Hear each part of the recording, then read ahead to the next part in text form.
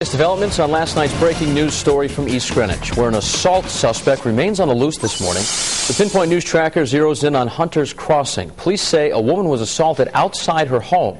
The victim is said to be the wife of a prominent doctor.